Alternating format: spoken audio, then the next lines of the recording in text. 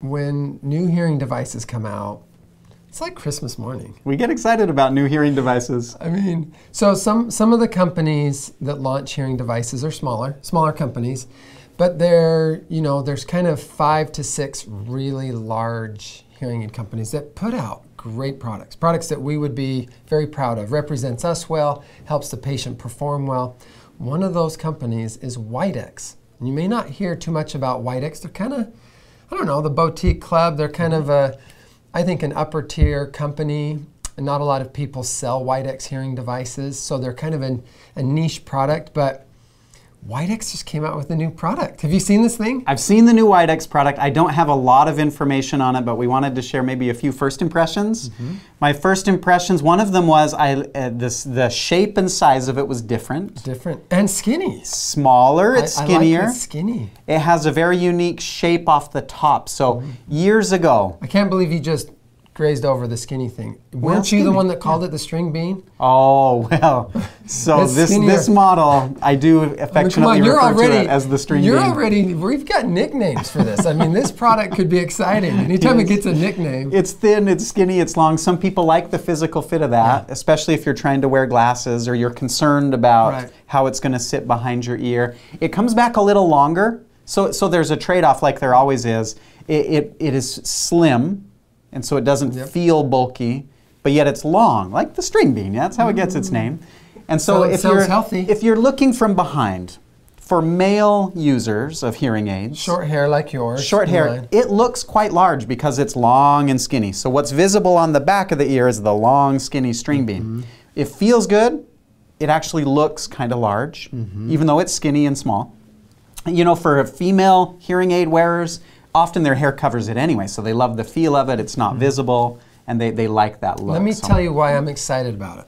Dr. Barrett, our partner, he's been wearing this device around the clinic, which is probably why we haven't been able to try it. He's hogging. He's got it today. We wanted to bring it to, he's wearing it.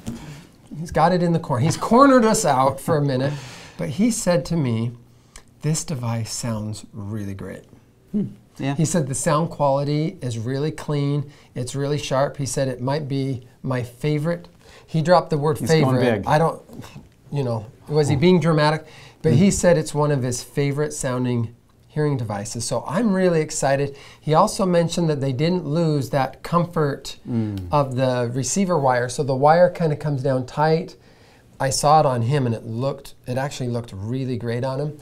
But the wire was tight, it fit the anatomy, it traced the helix nicely, came right in off the tragus, everything was tight.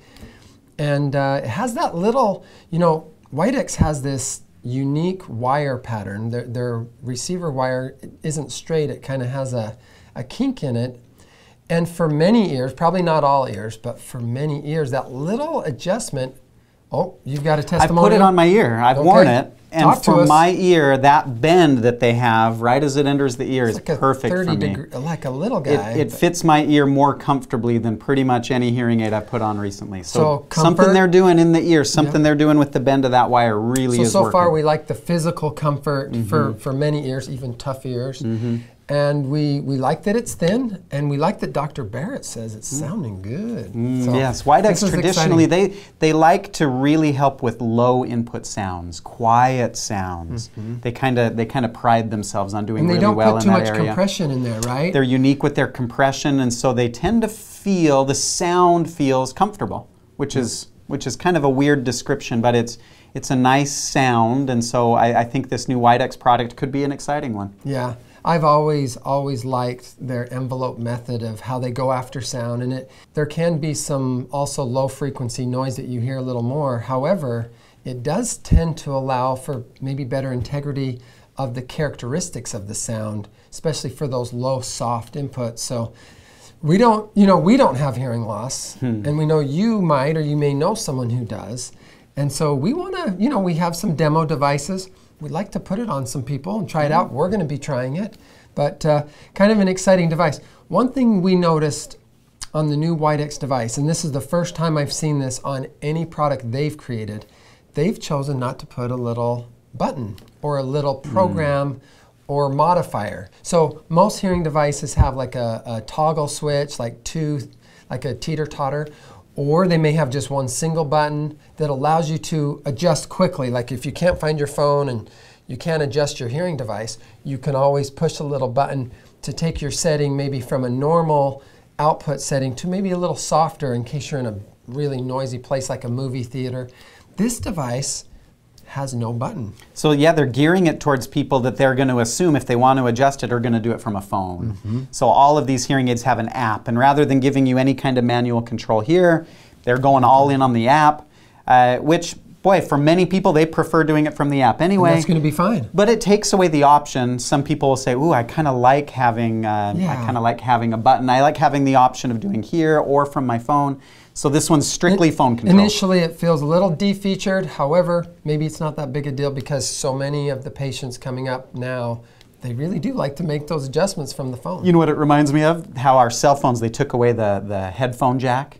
You know, they're saying, well, it seems de-featured, but hey, everyone's going wireless anyway, so let's go all in on that. I know, that was a hard one. You know, that's kind of what it feels like to me is, hey, you know, it's a feature some people like, but we're going to go all in on the wireless things. So I know, I'm trying to think if there was, you know, traditionally the Widex, and we need to call on this, we need to vet it out, but the ear molds haven't been great for this product, so it's really going to be possibly still, Widex will be an open ear kind of specialist. That's how I like it. And you know, a lot of people need open ear, really great open ear products. So there's definitely could be a great place for this product amongst many users. Open ear fittings are very, very important. They dominate the clinic. I mean, most of our patients need open ear fittings. So yeah. I mean, you know what else I liked about it? Okay. The charger. Do you remember the charger? Oh, yes. It's teeny tiny. And you know, these hearing aids now are all going to rechargeable batteries. But this one looks so nice. It's really small and sleek. You know, it looks like what you'd expect from your wireless earbuds that you're wearing, your AirPods. You know, it's a small little case. And some of the hearing aid companies have chargers that need to be plugged in all the time. If it's going to work, it's got to be plugged in. But again, a lot of us that are used to wireless headphones and AirPods, we're used to having a charger that works on the go, where it will charge even when it's unplugged. That's kind of becoming the expectation. And this Widex charger is very small. It's the smallest one I've seen that also can charge on the go. Has that power pack that it's already charged. You can take it away from the wire, take it on the go, and it's so cute. It's a small, little, sleek thing. I really like the charger. So cute. It's cute. Cute little. So kind of fun. There's the Widex device. Yeah.